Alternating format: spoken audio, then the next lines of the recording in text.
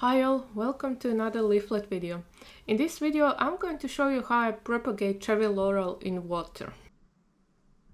I have here a branch of cherry laurel and I'm going to remove everything from the main stem, including the leaves. And now on this branch you can see that I have a brown part and a green part. I'm going to cut it right off under the leaf node on the green part so that it creates a green cutting, and then this cutting I'm just going to stick into the water. And now I'm going to do everything, all of the branches the same way, and I'm just sticking them into the water.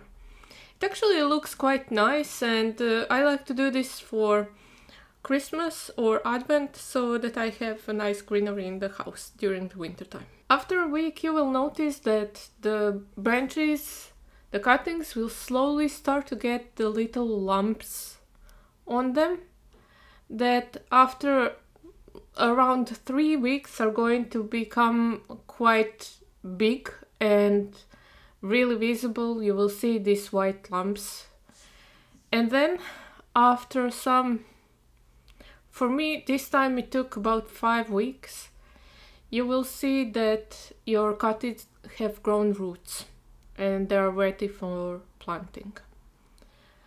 Anyways, that's it. Thank you for watching. I hope you give this a try. It's really not difficult, super easy, and I'll see you soon. Take care, bye bye.